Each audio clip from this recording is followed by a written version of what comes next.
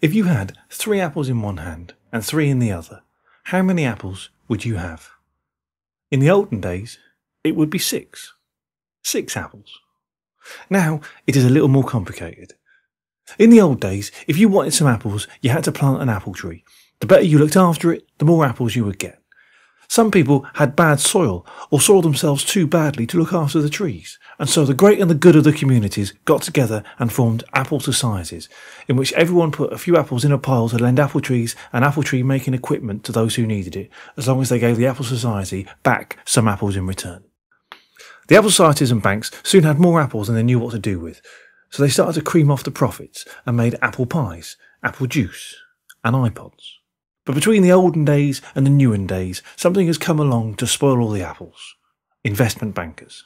They worked out that if they gave apple trees to people who were rubbish at gardening, but then made them give all the apples they grew to the bank, they could make lots of apples for no work.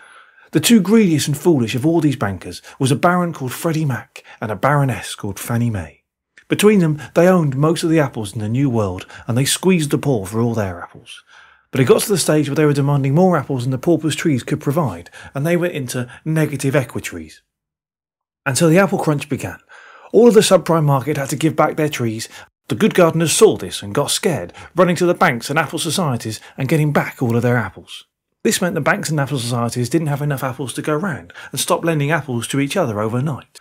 Which, by the way, is a thing that no one knew they did until everyone in the news kept talking about it in such a normal way that we all had to presume that we were stupid for not knowing. And the world seized up. The king made more apples out of magic and gave them to the banks, but the banks didn't want to lose their apples again, so they gorged themselves on them until they were fat with magic apples. The king got angry and fired all the greedy bankers, but thanks to contracts and pension rights, barons like Sir Fred Goodwin has the right to collect 700,000 apples from the paupers every year until he dies. And that is why we are all fucked. The end.